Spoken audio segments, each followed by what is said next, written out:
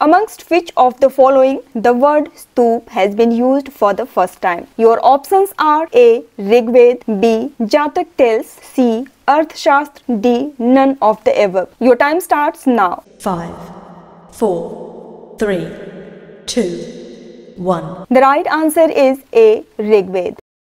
For the first time, the word stup was used in Rigveda, and according to the text of Rigveda, stup refers to tree stem. Rigveda provides the reference of a stup constructed by King Varun above the forest, which is a place having no proper foundation. It could also be said that anything which is raised on the ground in the form of a heap or pile might be given a name of stup. Hence, option A is the correct choice.